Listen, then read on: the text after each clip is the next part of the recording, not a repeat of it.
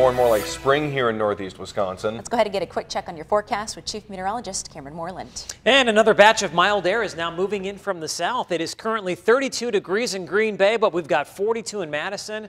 It's 44 in Milwaukee. That warmth will be overspreading the NBC 26 viewing area later on tonight into tomorrow morning. Along with it, a good chance for showers. You can see a large area of showers now coming together here across northeastern Iowa and southwestern Wisconsin. And believe it or not, there could actually be a rumble of thunder out there somewhere later on tonight into tomorrow. Here's a look at your school day forecast. Prepare for some wet weather and fog. Upper 30s at the bus stop, lower to mid 40s by the final bell. Back to you.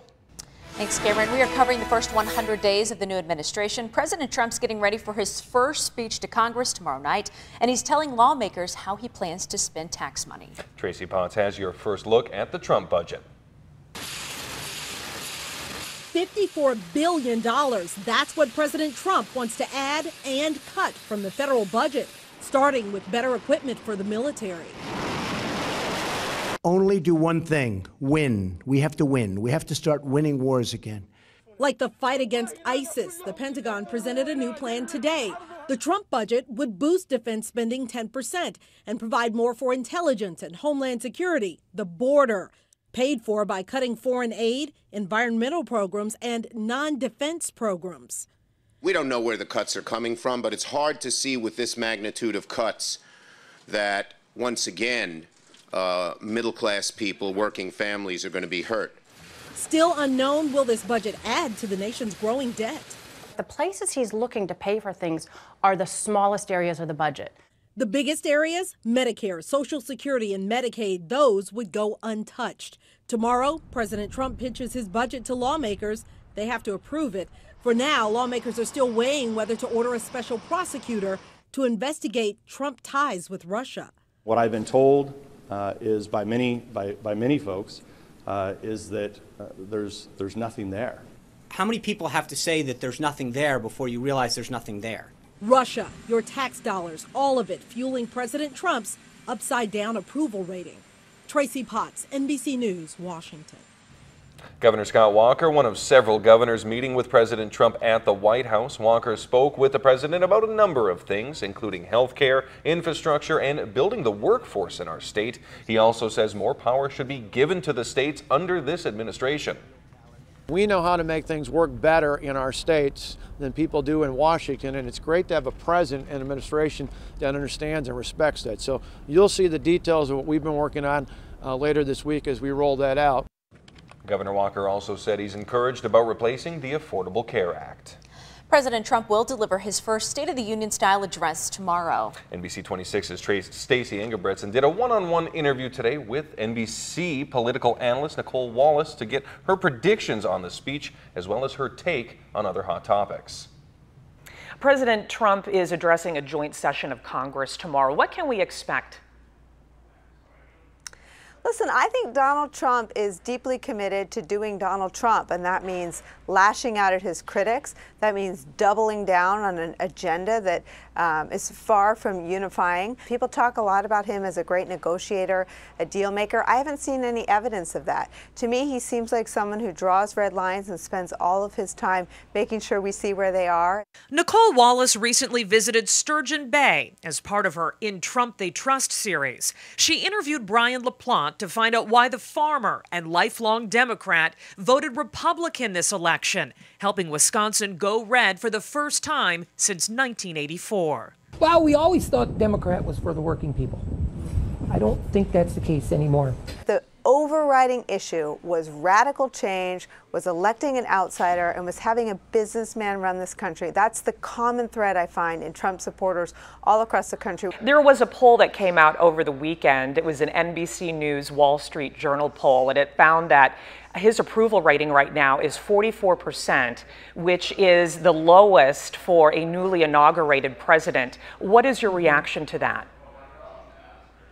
It is the lowest approval rating in sort of my career in politics. It speaks to the incredibly divisive nature of his candidacy and of his presidency. On the upside, it means that the people that voted for him are still with him. 44% is probably about what he got in terms of the vote. He needs to keep it right there, and I think that this White House will be in trouble if the number shrinks from there. What is your take on President Trump and the media and that relationship right now? You know, I just think it's a waste of energy. Really, he has so much affection from his voters and from his supporters, and I think that most of them would like to see him focus on his agenda and on what he campaigned on, to the exclusion of this really hot war with the national media. And that was Stacey Ingebretson reporting. Wallace visited 7 states for her special report. She plans to return to Wisconsin later to get a presidential progress report from LaPlante. Wallace will appear on the Today Show tomorrow morning right here on NBC 26, and will have coverage of President Trump's speech tomorrow on Live at 10. The State Department of Revenue says it has stopped $255 million in potentially fraudulent tax refunds and credits over the last 6 years. The department recommends people allow 2 to 3 weeks for their returns to be processed so it can run through an ID verification system to make sure someone isn't trying to file a false return. The department says its anti-fraud efforts stopped more than $63 million in refunds and credits last year. The Weyauwega-Fremont School Board approves a new policy tonight allowing their school nurses to administer Narcan in case of emergencies. Narcan is a drug reversing the effects of opioid overdose. The policy also allows authorized people like police officers and firefighters to use their own supplies of Narcan when responding to a suspected drug overdose on the district's property. Administrators say the medication will be stored in a safe and secure place on campus. If we were in a situation knowing that somebody was having an overdose reaction and we weren't able to assist, but we could have, that would be troublesome for me. So I would like to be prepared and in the forefront. An overdose has never occurred on the district's property. Well, the pop-up city of ice shanties on Lake Winnebago has already vanished, along with another sturgeon spearing season. Coming up, why the DNR is calling this year's season a success. And scientists joining the Coast Guard breaking ice on the bay, what they hope to learn about Lake Michigan ice. You're connected to NBC 26 News at 10 with Cassandra Duvall, Billy Wagners, Chief Meteorologist Cameron Moreland, and Sports Director Charlie Sakaitis. NBC 26 News at 10, keeping you connected.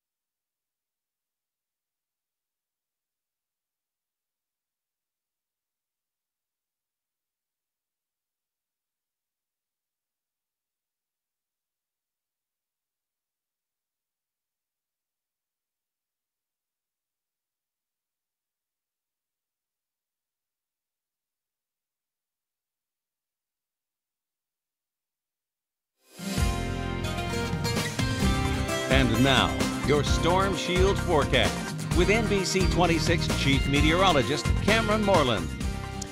The high temperature last Wednesday was 65 degrees. On Saturday, 24. We warmed up to 41 yesterday and we hit 40 today. And this roller coaster of weather is going to continue. Let's take a look at the next 7 days. We'll see highs mainly in the mid-40s tomorrow. Upper 20s to lower 30s Wednesday, Thursday, and Friday, and then 40s and some 50s return as we head into early next week. Right now, we are looking at temperatures that range from the mid-20s in Mountain to the mid-30s in Fond du Lac. And what you see is what you get for low temperatures tonight, because we're going to start climbing from here on out. It is 34 degrees right now in the valley. In Green Bay, we're looking at a temperature of 32 degrees with light winds and slowly increasing clouds. High pressure, our main weather maker today, giving us lots of sunshine. It is now pushing off towards the east, allowing our next weather maker to approach from the south and west. It's an area of low pressure now developing in northeastern Colorado. And out ahead of it this evening, we have an area of showers developing across Illinois, eastern Iowa, and southwestern Wisconsin.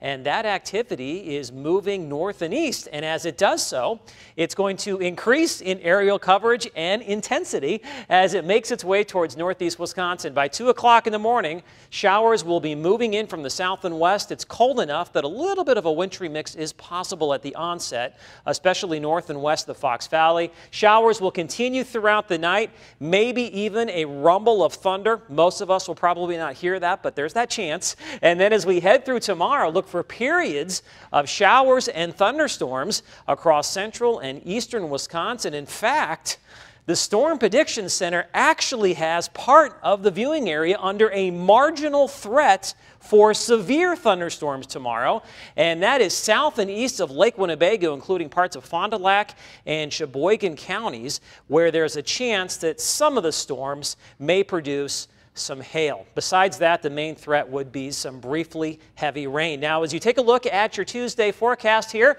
you can see along with the chance for some showers and thunderstorms, we will see temperatures running about 10 to 15 degrees above normal for this time of year. Now, on the backside of that system I just showed you, colder air is going to start pouring in from the north. And as that happens, another system is going to ride in from the south and west for tomorrow night into Wednesday, and that system is going to produce accumulating snow across most of northeast Wisconsin. We'll see snow Wednesday morning tapering off to light snow showers and flurries by the afternoon. When all is said and done, it looks like areas north of Green Bay will see a dusting to perhaps a couple of inches, and then from about Green Bay south, more than likely about 2 to 4 inches with some locally higher amounts. And of course, I will be fine-tuning the forecast as we get a little bit closer. So tune in tomorrow night. All right, your forecast for tonight calls for clouds and showers, overnight lows. Right now, climbing from here on out. There could be a rumble of thunder out there somewhere. Tomorrow, showers and a few thunderstorms, foggy and mild. High temperatures will be in the 40s. As we head into Wednesday, snow tapering to light snow or flurries by the afternoon and windy. Colder, look for a high of 30, some sunshine on Thursday and Friday with high temperatures right around 30 degrees, and then we're going to warm back up again. Maybe a snow shower on Saturday, lower 40s, and then highs ranging from the mid-40s to the mid-50s on Sunday and Monday with the chance for a few more showers and thunderstorms. So it looks like March, Wednesday, will come in like a lion with some accumulating snow. Yeah, weekend doesn't look too bad though. Looks kind of like spring. It does, even 42 on Saturday. Some sunshine, that's going to feel pretty nice, and we'll have to see about 50s Sunday and Monday. All right, sounds great. Thanks so much, Cameron. Well, some special guests today on the Coast Guard ice-breaking mission. Scientists studying the lake ice with hopes of improving the information they get from satellites in space. Plus, sturgeon season comes to an end in northeast Wisconsin. Why the DNR is happy with this year's harvest.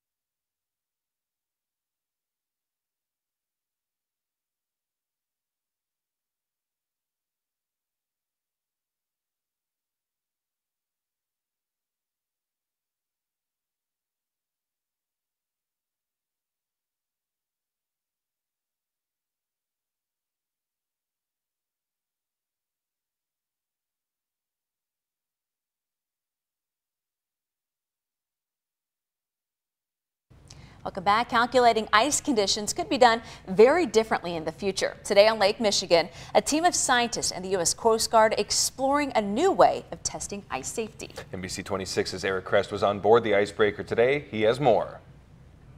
Traveling on an icebreaker provided by the U.S. Coast Guard, a team of scientists embarked on a trip today from Sturgeon Bay to the Bay of Green Bay, trying to learn more about ice. Using satellite images of Lake Michigan, this team of scientists attempted to estimate ice thickness by looking at ice formations on the surface before they got on site. Now, they would then get off the icebreaker and physically check the ice depth. They say by predicting how thick the ice is, it could make travel on major bodies of ice safer. So the ice characteristic can be very different. It can be a thin ice, it can be thicker ice. And what we try to do is use the satellite technology to map the different type of ice. And for each different classes of ice, there are a range of thickness associated with that. This technology is in the beginning phases today, but that team of scientists say it could make freighter travel, even fishing travel in the winter, more safe down the road. Keeping you connected, I'm Eric Crest with NBC 26. Now, the scientists believe by using both on-site testing and satellite images, they can calculate the ice thickness just a little bit easier. Well, a powerful force of nature worked its way across Lake Winnebago this weekend. Ice shoves are caused by strong winds blowing ice chunks onto shore, piling one on top of the other. These massive ice shoves in Fond du Lac attracting hundreds of sightseers to Lake Winnebago on Sunday. Tonight, the DNR is calling the sturgeon spearing season a success despite poor water clarity, deteriorating ice, and no fish taken the final 4 days. DNR sturgeon biologist Ryan Koenig says he's happy with the season because over 5,000 shanties were out there on the Lake Winnebago system, the second highest count in history. And some monsters were even taken as well, with 9 weighing more than 140 pounds. In total, 847 sturgeon were harvested this year. We'll be right back with sports.